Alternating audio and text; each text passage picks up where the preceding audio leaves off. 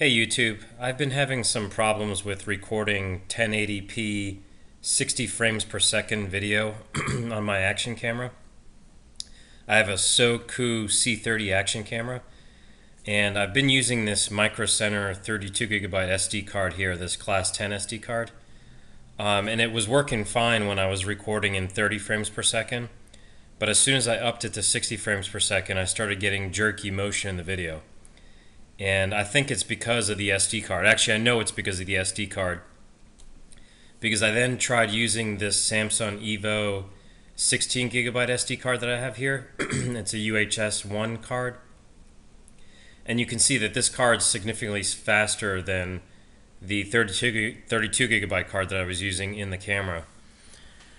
So this 32GB card is actually pretty good. I mean, it's a Class 10 card. It's the speeds are what you would expect of a Class 10 card. It's just not fast enough for doing 60 frames per second on a 1080 video. And then this 16GB card here that I had, this Samsung EVO, was just too small. There's just not enough space here to record enough video. So I decided to buy this Samsung EVO Select 64GB card. It's a UHS 3 card, and here are the test results for the card. So you can see it's significantly faster than the Micro Center card, and a little bit faster than the Samsung EVO 16GB card, but it's nowhere as fast as what everybody online says it should be. So actually down here I have this is the actual card I bought from Amazon. It's a great price. It's $23 for a 64GB card. And it's supposed to have up to 100 megabytes per second on the speeds. Actually, if I scroll down here, well, it should say, yeah, so here's the 64GB card, and it should be read speeds up to 100 megabits per second and write speeds up to 60 megabits per second. I'm only, on the testing, I'm only getting 66 megabits per second in the read speed and 20 on the write speed. That's significantly lower than what they advertise the card at, and it's actually significantly lower than what other people online have been getting. For example, if I come down here, this guy, he's getting, if we open this up, he's getting 93 megabits per second on the read and 66 on the write. So I don't know if I just got a dud or what the problem is. Let's see if there's somebody else here. Yeah, so this guy's getting 93 on the read and 80 on the write. So, and I'm only getting 66 on the read and 20 on the write on the Samsung EVO Select 64GB card.